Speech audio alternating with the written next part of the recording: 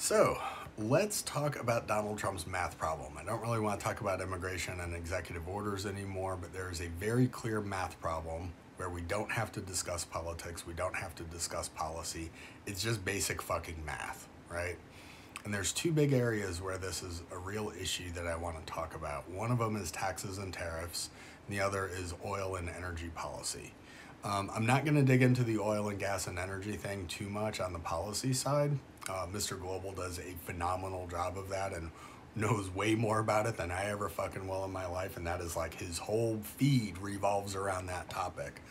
So if you want to hear somebody really dig into the details on that, go follow him and watch his videos. I'm sure most of you already know who he is, but he's the expert on that one.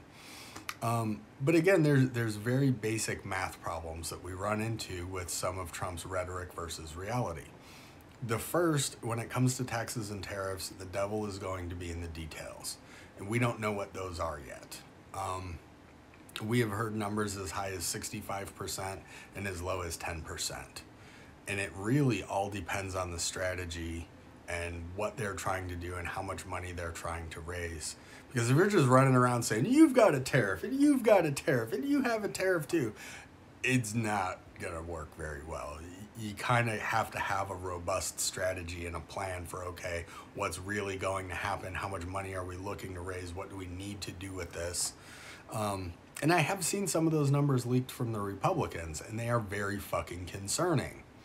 I've seen numbers targeting as much as $2.5 trillion in tariffs coming from the Republicans, saying if we raise $2.5 trillion in tariffs and we cut the Department of Education and we cut this and we cut this and we cut this, we can pay for the tax cuts and we can balance the budget if we cut all of these other things and raise $2.5 trillion in tariff fees. There's a math problem there. And the problem is we only import $3.8 trillion worth of goods into this country.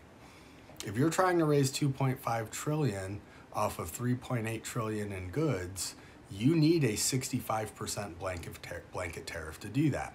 That is simple fucking math. What is 2.5 divided by 3.8? It is 0.65 or 65%.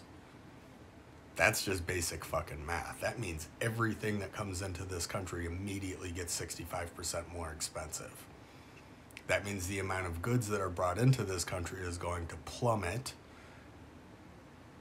You're not going to raise that 2.5 trillion because we're not going to be importing that much. So do you race to the bottom by just raising tariffs to make up for the lost imports and still raise your 2.5? Because now you're just chasing yourself to the bottom, and it's never going to work. The other flip side to that is if you increase the price of all foreign-made products by 65%, domestic products will go up as well. Because let's say I charge $1 for my widget and the widget from China is now $1.65.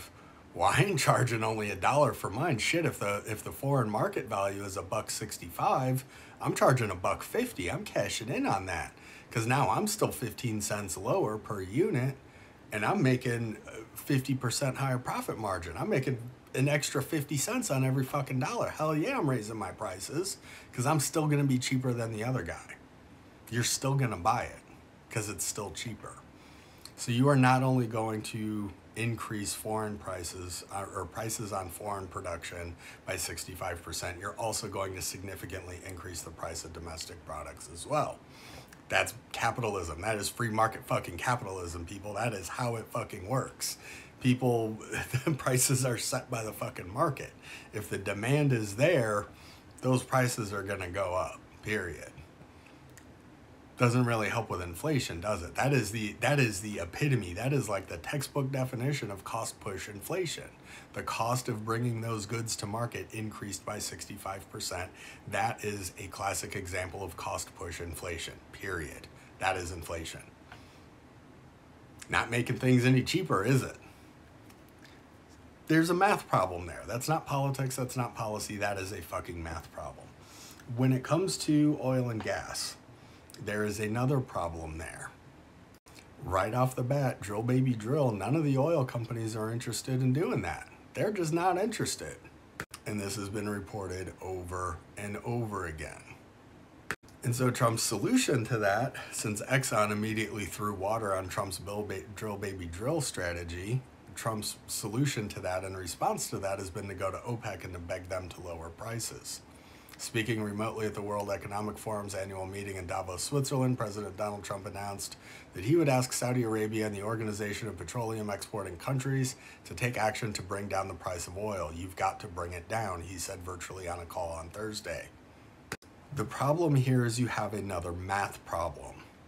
Every single time you drill a new well, it's cost millions and millions of dollars in equipment and time and man hours and everything. You have to meet a certain price per barrel, the break-even price, to recoup your money and to make it worthwhile even doing. And I've said this a million times, the oil companies are not going to invest billions of dollars for the sake of cutting into their own profits.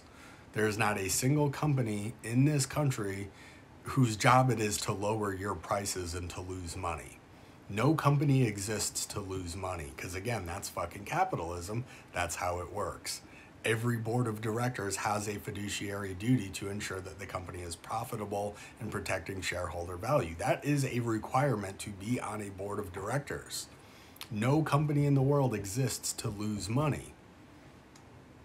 So now when we look at things like break-even price, and we look, now these are averages and these numbers might shift here and there, but if we look at the break-even price for different regions and different types of wells, new wells versus old wells, Permian Basin new well break-even price $70 a barrel. If oil is going for less than 70, they're losing money on those wells. Who's going to invest money into losing money? That ain't gonna fucking happen. Nobody wants it to go below 70. If Trump drives the price of oil below 60, which is where some analysts think it's gonna go, look at all of these groups of wells that are gonna be losing money.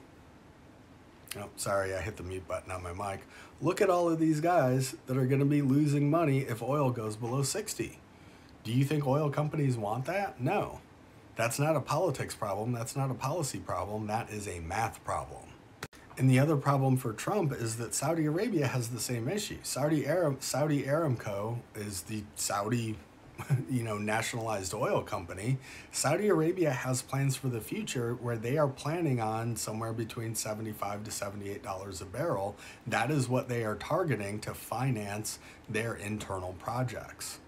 The oil companies want a stable price that they can plan on, that they can plan around, that they can say, okay, we can plan these projects. If we have a stable $75 to $80 a barrel range that we're targeting, 76, 78 is ideal. If we know that the prices are going to remain there for a while and we have some stability, we can plan new projects around that as demand requires. We can work around that. If you get Trump coming along saying, no, I want it 50, everybody's fucking losing money at 50. People are going out of business at 50. And we know this because Trump had to negotiate with OPEC and beg them to cut production twice during his administration. Because OPEC's production was too high, oil prices were getting too low, it was going to start putting companies here out of business. When COVID happened and demand dropped through the fucking floor, what did Trump do? He went to OPEC Plus and cut a deal with OPEC Plus to slash production for several years. I think we're still under that plan. So nobody's really interested in his drill baby drill all the way down to $50 a barrel. Nobody wants that. That puts everybody out of business. That's not a politics problem, that is a fucking math problem.